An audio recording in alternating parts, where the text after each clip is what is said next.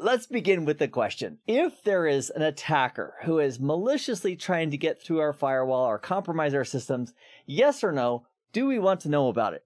And I'm hoping the answer is yes. Now, unfortunately, many of the times, do we know about it? The answer is no until there's a compromise or a breach. Now, to help us identify and also protect against attacks in our network, we can use a set of technologies known as IDS, Intrusion Detection Systems, and IPS, which is Intrusion Prevention Systems. And in this video, you and I get to chat about what those are and how they can work. So let's start off with the acronym IDS, Intrusion Detection System. And a key element here with an IDS is this part right here, detection. The IDS, when implemented as an IDS, can shout and yell and send alerts and let us know that there's an attack that's happening, but it doesn't either do or have the ability to prevent the attack from continuing.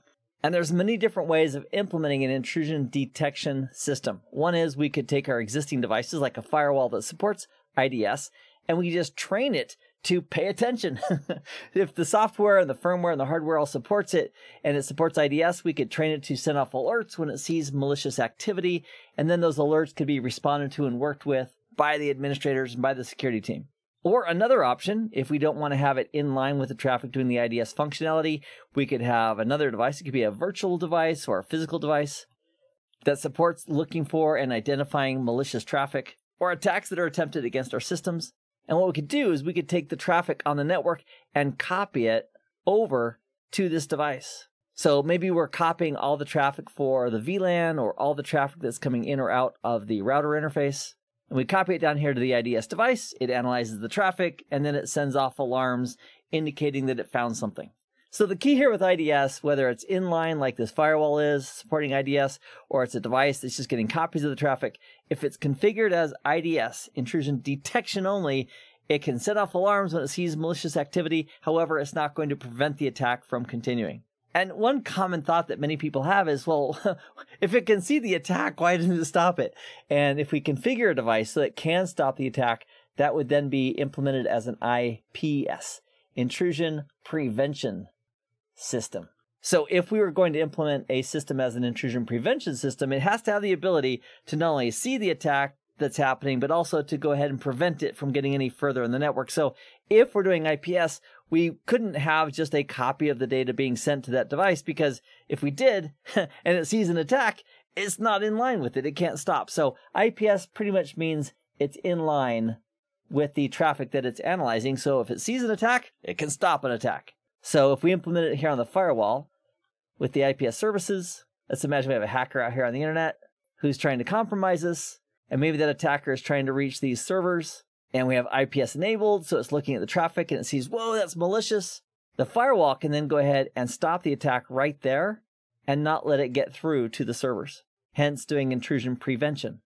And based on the vendor of the IDS or IPS system, they use a variety of methods for looking at and identifying, hopefully correctly, identifying malicious traffic or attack traffic.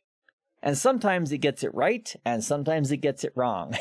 And when an IDS or IPS gets it right, it's called a true positive, which means it saw something malicious, it called it out as malicious, and it got it right. Also, if it sees traffic that is not malicious, like just innocent traffic, no harm done, and it doesn't send off an alarm, that would be an example of a true negative. And in a perfect world, which we don't yet live in, all we want is true positives and true negatives, to have the IDS or IPS device correctly identify malicious traffic and not accidentally label innocent traffic as malicious. So if we have a situation where it's not going quite as planned and it identifies innocent traffic as malicious, that would be called a false positive. And if there's a situation where we are being attacked and yet the IDS or IPS didn't recognize it as malicious, that would also be bad. That would be a false reading, and that would be a false negative. And those are tougher, because if your IDS or IPS isn't sending off alarms, you'd have to have some other indication that there's a compromise or that the attack is happening. And so with any IDS IPS system, there is going to be some tuning and tweaking with the goal of getting in the true category. Accurate identification of malicious traffic and not sending off the alarm when innocent traffic is going through the network. And if the question comes up in your mind, well, does the Palo Alto firewall support IDS and IPS services? The answer is a resounding absolutely yes. And it does a fantastic job at that. All right, so for the next video, what I'd like to do is talk about a situation where we've got a user, for example, here that needs to securely access corporate resources. Or maybe we have the headquarters site here and we have a remote site here, and we want to have a secure communication path between them and leverage the internet. To pull that off, we're going to use some flavor of virtual private network, which is the topic for our next video. So I'll see you there, my friend, in just a moment. Meanwhile, I hope this has been informative for you, and I'd like to thank you for viewing.